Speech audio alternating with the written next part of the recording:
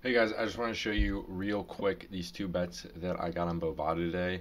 They just kind of showcase power of positive EV betting, and when it's two bets on the exact same player in the same game on the same stat, it's really easy to visualize. So what I got here is $375 on Austin Reeves under 21.5 points plus 120. So what we can do here is go Reeves if he gets 21.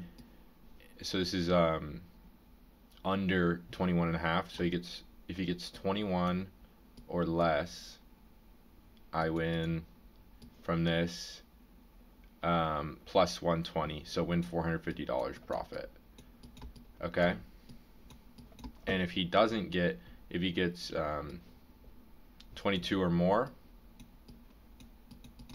I get negative $375, right? That's that bet. That makes sense. Everyone gets that. I would hope. But now here's what happens when you see it with a different bet later in the day that I was able to get. Austin Reeves over 20.5 points plus 105. So what happens now, oops, sorry. What happens now is if he gets exactly 21 points, I still get this 450 from him being under 22. Sorry, this should say under 22. Yeah, so I still get those points for being under 22. So I get that 450 from this. And I win this bet of being over 21 and a half, which wins me $393.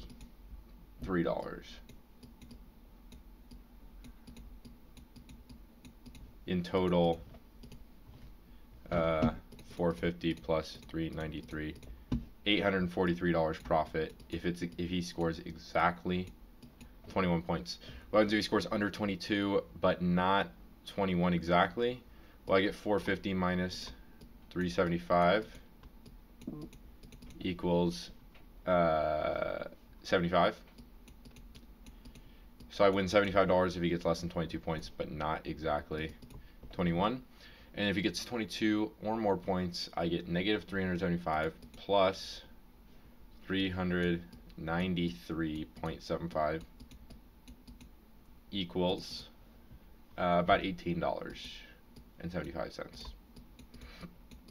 So as you can see here, guaranteed profit between $18 and $800. The only reason I was putting down 375 is that's my max limit on Bovada. They limit me because I'm winning. And just to reiterate, getting it through these OddsJam odds right here.